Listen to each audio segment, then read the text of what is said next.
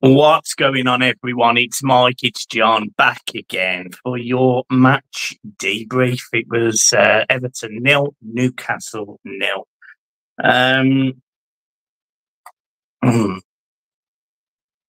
It's hard to talk about this game, isn't it? Because the quality of football wasn't great by any of the teams. They sort of, listen, I think we can all agree, Newcastle have more percentage than us, and I think they were the better quality team. But I think the game was overshone by the penalty decisions. Newcastle's won, and there was a lot surrounding Gordon and stuff, and then obviously he misses it. And the penalty that we should have had that wasn't given, and I've watched it back, and Dan Burn makes no contact on that ball whatsoever. So if I'm right in saying, I don't even think the referee was told to look at it. Now, that is shocking. If Everton are a Champions League team, mate, I guarantee you that at least gets looked at. It's because it's Everton, and we all know the way the Premier League are with us. They didn't even bother to look at it. Now, for me, it was a stonewaller. But, back to the game. It was shrouded in everything about Gordon and, the penalty decisions, as I say. And it turns out it was a bit of a boring game, wasn't it? Like for the football side of it, it didn't really mean much, did it? You come off there and normally you could talk about the game, but there's only really 1 or 2 points that we can talk about. Yeah, I struggled with it, and I've watched the penalty decisions back. I've seen, I saw the stuff on Twitter about Dermot Gallagher, and I've saw the comments about former players. Neither one of those players are in control of the ball in the Calvert-Lewin incident. Neither one of them are in control of the ball. So, are you telling me? Well, the centre forwards apparently should get the benefit of the doubt. Now, I don't know whether that's just offsides or as a whole in general. But, you say none of them were in control of the ball. Calvert-Lewin can't be in control of the ball when he's had his 2 legs took from under him. No, so that was the point I was making. It's who do you deem to be the responsible party in that? And I, for me personally, I've watched it back God knows how many times, and people will disagree in the comments because they disagreed with me on the match reaction. But I think it's a penalty. I don't get how you can put a leg in the way of a ball that you're about to shoot, make no contact with the ball, and it not be a penalty. If this was outside the box, running into the box, and Ashley Young, for example, steps in front of, whoever their left winger is and stops him from getting the ball unlawfully, takes his leg or trips him or whatever, then it's a penalty. So I don't understand why it's different when it goes to taking a shot. I don't get it. I don't understand the reason behind it's not a penalty. And I must say, I found it quite frustrating that there's been all this uproar about it on social media.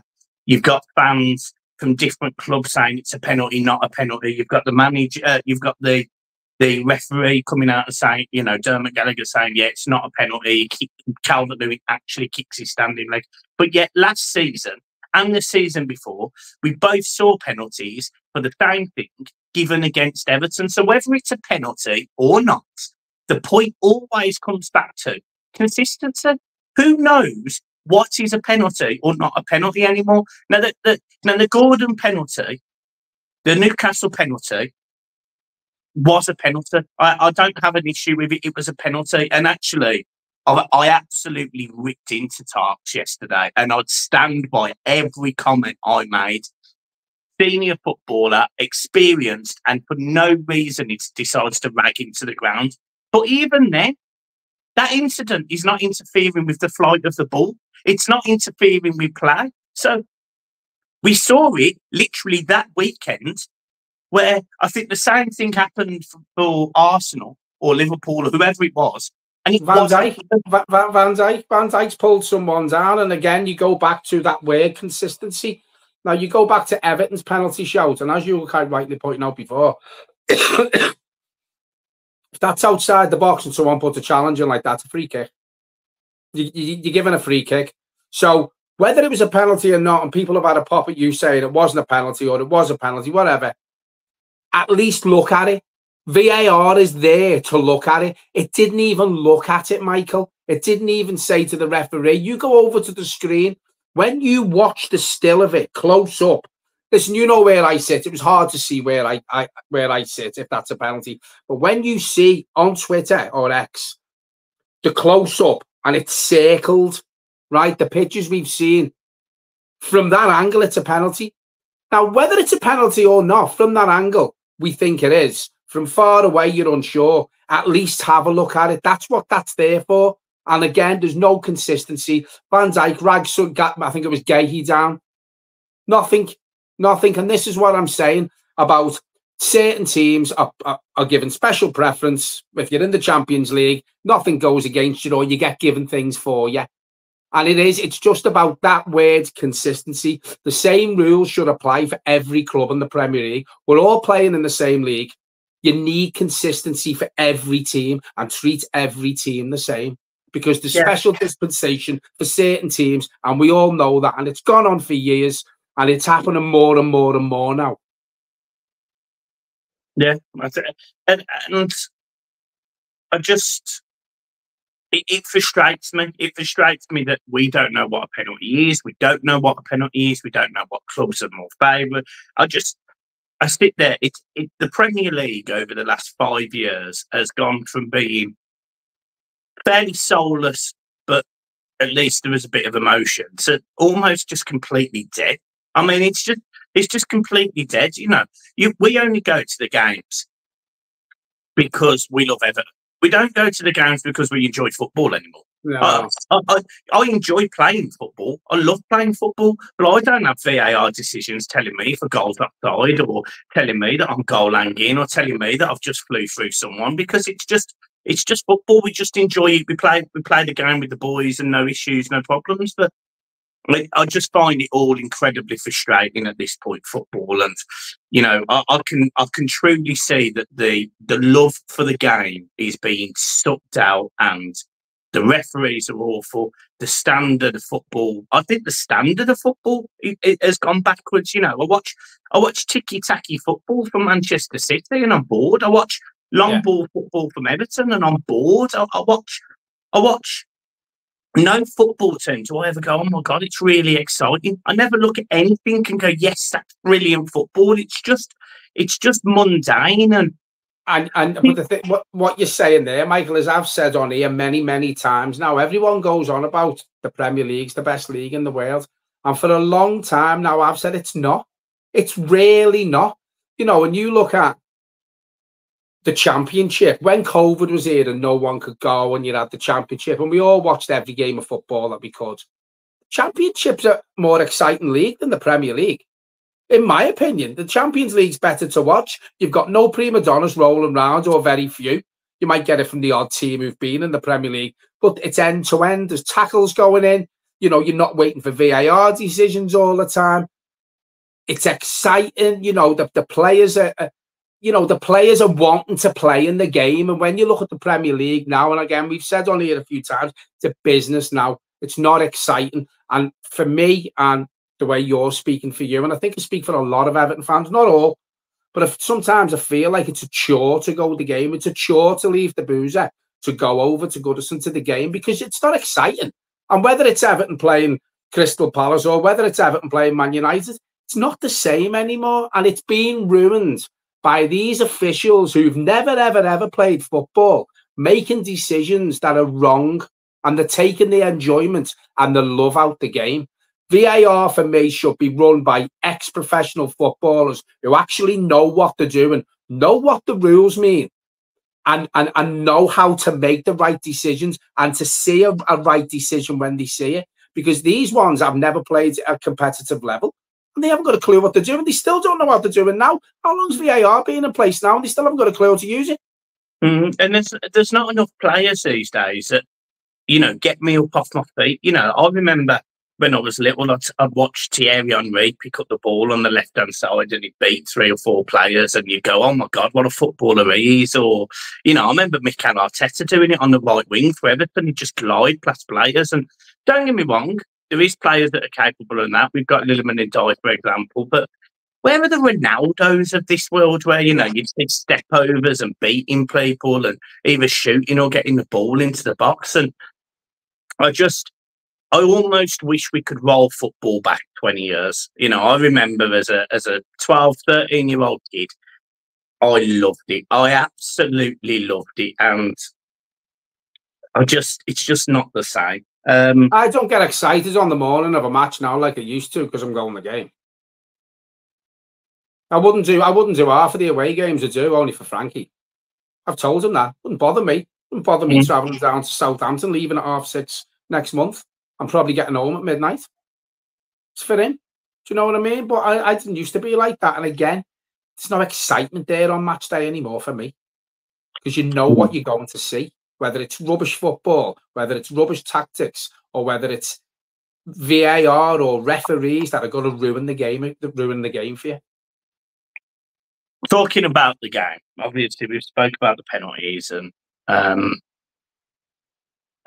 they've almost the result, a 0-0 draw, first clean sheet, and the fact that, you know, you could argue both sides could have won the game at times, blah blah blah. I think Newcastle probably were the better team, but the football is awful. I mean, the football he's got away with it because of the last three. You know, we've unbeaten in 3 or whatever it is, but the football is appalling. And even in that Newcastle game, you know, Lilliman and Jai clears the ball off the line. Literally, it's off the line. I don't quite know how he's kept it out of the goal, but he's managed to sort of inside of his back heel just get it off the line. I mean, it's unbelievable, really. But the football is awful, and the sooner I'm not trying to make this a Dyche vendetta. I'm really not.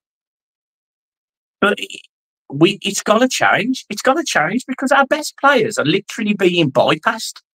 Do you know, when you watch the football, we're watching with Everton. Listen, we're no Arsenal, we're not Man City, we're no Real Madrid, we're no Barcelona. We all know that. We haven't got the most gifted teams and players in the world. But the players that he's got at his disposal, Michael, we should be playing better football. We should be playing better football with that squad of players. And as you quite rightly point out, he's bypassing a lot of the better players with the hoof ball, with the long ball, playing out from the back and, you know, giving it to the central defenders and letting them hit 30, 40-yard passes out to the wing. You're not using your gifted players, shall we say, the likes of getting the ball more to Jack Harrison when he plays, or Dwight McNeil. I thought he was a bit quieter the other day. And we're not using him enough. Every time we get the ball, we should be looking for him every time. And we don't, because 9 times out of 10, 8 times out of 10, we're bypassing him. And it's awful, awful football to watch. And you're quite right with what you say. Newcastle were the better team. If anyone deserved to win it, it was probably just them. But when you look at their team, and we spoke about this on the match preview, they've got a lot of injuries out. You know, they had Isak out, they had Callum Wilson out. That was a game Everton should have gone for and won. And again, it was the tactics that the manager used that didn't give us any hope that we were going to win that game against a weakened, fair enough, still a decent Newcastle team, but a weakened team. I don't think we've done the right things to beat them with the players that we've got. Yeah, I completely agree. And the other one that I found scandalous in this game was the fact that Decore stayed on the pitch for 94 minutes because, you know, he scores a good goal. It's offside. I mean, it is offside, but he scores a good goal. But apart from that, what did he do? He does nothing, Michael, and we've spoke about this. Again, I've said he's gone colourblind as he's getting older. You know, he struggles to make a 5-yard pass. I'd have no problems. I thought Garner Guy done well when he come on. Thought he'd done really well. I'd have no problem playing Tim or Mangala together, but he's still finding a place for Abdullah Decore at the minute. And apart from the goal that you said he scored, which was offside, and it was offside, he'd done nothing else. And I don't think he's done much since he's come back into the team. He hasn't done enough for me to warrant getting that starting place every week like he is. When there's players on the bench, the likes of Tim, who could come in, and we've said it on here, who can do what Decore does and more, so you wouldn't miss Decore. have no problem playing them two together. Or as I say, Garner guy, thought James Garner had a good game. I've been one, you know, I've been a critic of James Garner. Thought he had a good game. But again, they're the sort of players, James Garner, who are bypassing Michael. We should be using him more because he's probably the player at the club who's got that pass on him, or the defence splitting past James Garner. But we saw it a couple of times, you know. James Garner's playing right back, and even I think it was the 89th minute, he played a first-time volley 30 yards across the ground, skidding straight into Calvert-Lewin's feet. How many Everton players have got that in the locker, realistically? I know. He's the sort of player that Everton, you know, in terms of his passing attributes, can utilise, but we just don't. I don't. I struggle. I am. I'm really struggling. I'm really struggling with Dosh. I'm really struggling. It's not that I think he's a bad person. It's not that I criticise him as an individual, but I really don't think he knows what he's doing with this group of players. I don't think he knows. I don't think he knows his best 11, and I don't think he knows how to get the best out of the players he's picking week in, week out. You know, and I'll say it again, he's sticking with his tried and trusted, the likes of Decore. You know, we've slagged, this channel's probably been one of Michael Keane's biggest critics. I don't think he's done much wrong this season, Michael Keane. But again, Tarkowski was a bit off it. That's when you're playing with Michael Keane. Obviously, that's what's rubbed off on Tarkowski, in my opinion.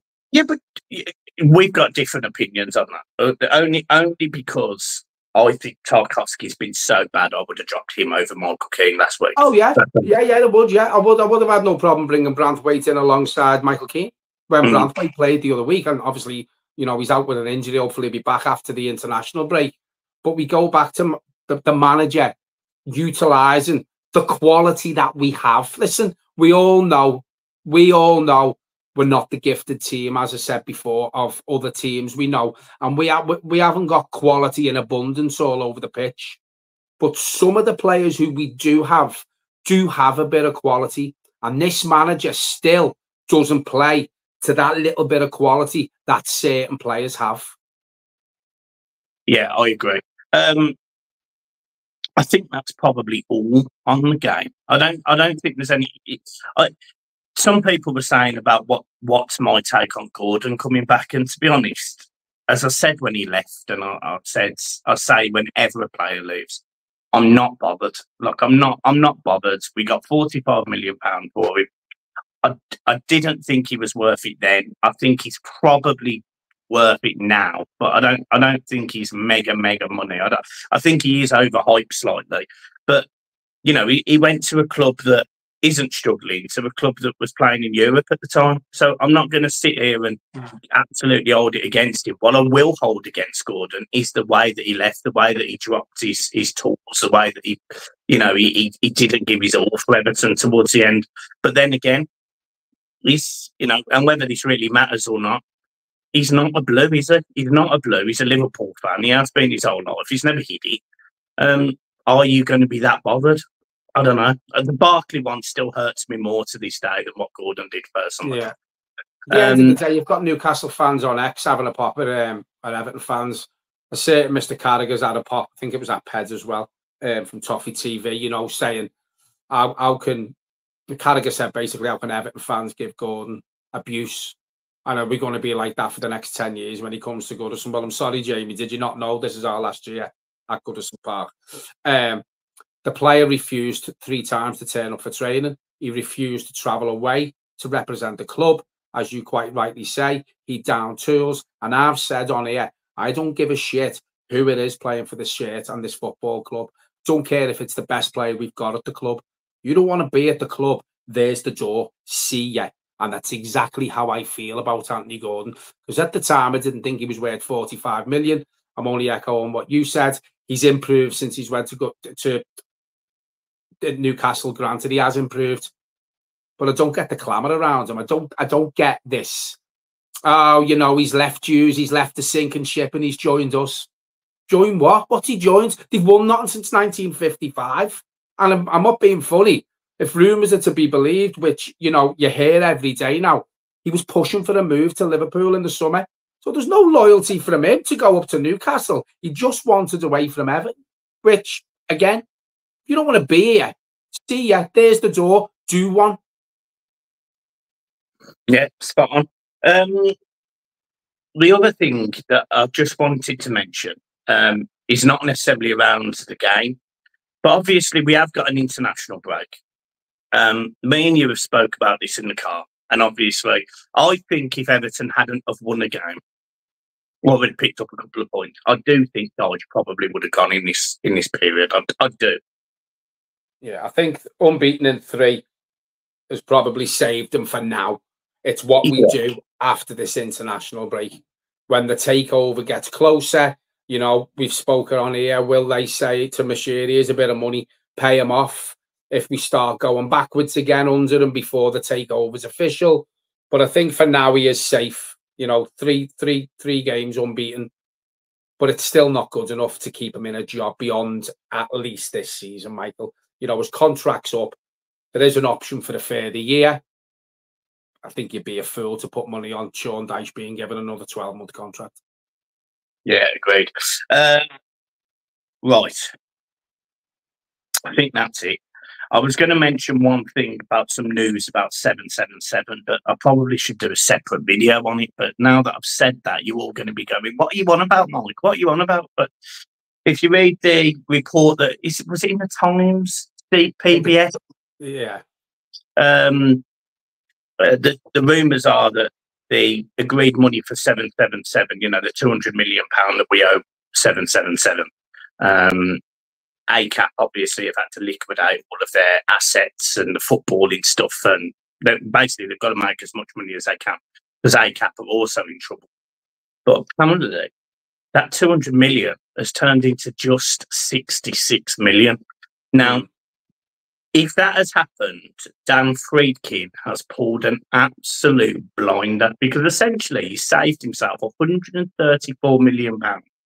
I don't quite know how this works because there are caveats in there about they can own 10% of the club after 7 years, and they'll get a dividend every year or whatever, which is fine. I don't have an issue with it. These people are much more experienced than they. But in terms of just the capital, to save £134 million is astonishing. The future really is positive with this guy. Like when I read that and I saw how much of a sort of businessman he is and how savvy he is, I thought, yeah, I like him. I like him a lot. He's exactly what we need, and I'm hoping that he comes in like a breath of fresh air and just fixes this football club top to bottom. Yeah, I think he is going to walk through the door, and the day he does, I think it's going to be 2 happy Everton fans on here when we're doing the video on it.